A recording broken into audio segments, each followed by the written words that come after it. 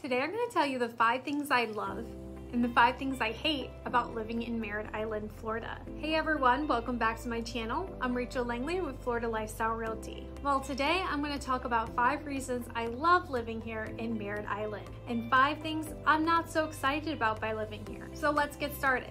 Let's start with bad ones first. Number 1, the heat. The summer months are insanely hot. It's just how it is living in Florida. Luckily, there's this beautiful invention called air conditioning. So everyone spends the time in their air-conditioned house, they get in their air-conditioned car, and they go to their air-conditioned office. The minute they get home from work, they need to go to the pool or the beach. Number 2, hurricanes. Like much of Florida, Merritt Island is vulnerable to hurricanes and other severe weather events. This means that residents need to be prepared for possible evacuations and property damage. Luckily, no major hurricanes ranked a Category 3 or higher have struck our county since 1850. Most damage I've seen since living here is minor flooding in flood zones, older fences falling, and roof repairs needed. Number 3, the bugs. We are in a subtropical climate, which means we get to see some scary looking bugs, gnats in particular. They are the tiniest little flies. They're also commonly called no-see-ums here. They're barely visible to the naked eye, but they bite you like mosquitoes. They're not fun. Depending on what area you live in, if you are closer to the water, you're gonna have a lot more no-see-ums, so you're gonna have to load up on bug spray during the summer months. So go get some no gnats and get some bug spray, citronella, anything that's really good and stinky that can deter those bugs. We also have these things that I like to call palmetto bugs. Essentially, they are giant cockroaches. I remember the first night when we purchased our home in Merritt Island, we heard a noise and found a cockroach alive in our kitchen. I had to sleep with the lights on that night, and I had a pest control company come in the next day.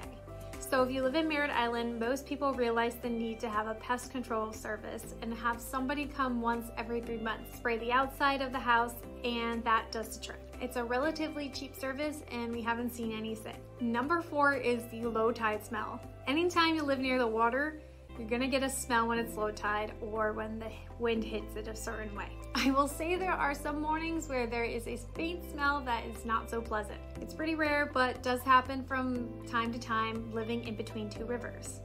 And number 5, because there are so many older homes, there are still homes with cast iron piping. This is something I didn't think was a big deal until we moved here. Because of the subtropical climate, cast iron lifespan is a lot shorter here. So if you are interested in a home built before 1975, it will most likely have cast iron piping. There are property owners that have had them replaced already with PVC, but it's definitely something you want to know prior to purchasing and budget for if you love a home with cast iron piping. So now let's move on to the 5 things that I love about living in Merritt Island. Number 1 has to be its location.